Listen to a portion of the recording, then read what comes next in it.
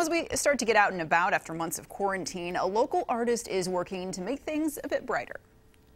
CBS 13's Rachel Wolf shows us what's being done in Natomas to make it brighter and to ease congestion. 200 feet long, but we're doing our best. Muralist Ali Futrell explains her vision for a 250-foot mural along the back of Calfit on Truxell Road, right along the bike trail. Kind of wanted to bring out like the vibrant energy of the city. The mural is being paid for with a grant from Jive, a nonprofit in North Natomas designed to come up with transportation solutions.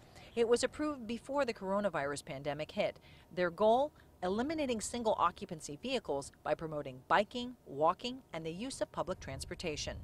This is part of a much larger project, including 34 banners along Jackrabbit Trail and Fisherman's Lake. Organizers hope the art inspires people to get moving. To do that, Futrell opted for abstract graphic visuals. The brighter the better for me. I absolutely love the color. I'm going to add a little bit of spray paint in here too to try to get different texture.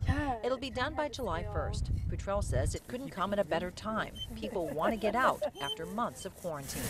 But we wanted to make something beautiful that just kind of enlightened people that are going to start getting out of their house and just brighten up their day.